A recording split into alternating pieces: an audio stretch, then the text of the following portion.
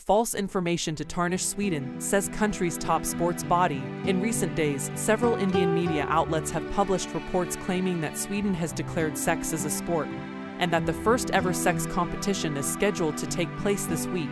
However, these reports are false. The Swedish Sports Federation has denied that sex has been declared a sport. The federation has also stated that there is no sex federation that is a member of the Swedish Sports Confederation. The reports of Sweden declaring sex as a sport appear to have originated from a satirical website. The website published an article on April 26, 2023, that claimed that Sweden had recognized sex as a sport, and that the first ever sex competition would be held in June. However, the article was clearly labeled as satire. It is unclear why the Indian media outlets published the false reports about Sweden declaring sex as a sport. However, it is possible that the reports were spread in an attempt to tarnish Sweden's reputation.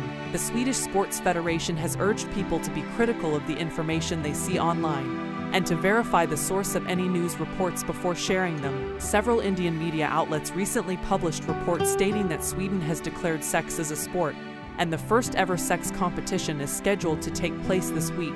According to the Times of India, Dragan Bradic, the chairman of the Swedish Federation of Sex, expressed that recognition of sex as a sport was inevitable. He highlighted the potential for physical and mental well-being through sexual activity, and the importance of training for it. Bradic stated, just like any other sport, achieving desired results in sex requires training.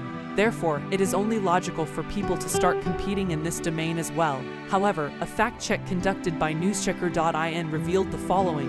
Newschecker noticed that there was no official website for such a competition yet, considering the specified date of the tournament being June 8th. Additionally, major international and European news outlets did not report on either the competition or Sweden recognizing sex as a sport, raising doubts about the claims. Further research led to an article by Swedish news outlet Göteborgs-Posten, dated April 26, 2023, which stated that the application to classify sex as a sport was rejected.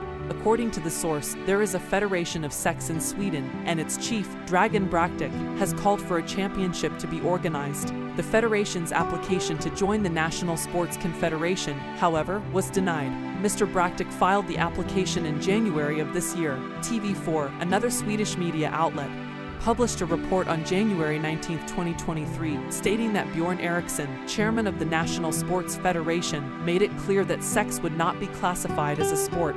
When asked, the Swedish Sports Federation stated that the allegations made by the media were incorrect. The Swedish Sports Confederation has drawn attention to the fact that in some parts of the international media, news is currently being spread that a sex federation has become a member of the Swedish Sports Confederation, stated Anna Setzman, head of communication and press at the Swedish Sports Confederation. It is false information aimed to harm Swedish sports and the country of Sweden. The Swedish Sports Confederation does not have a sex federation. This is all incorrect information.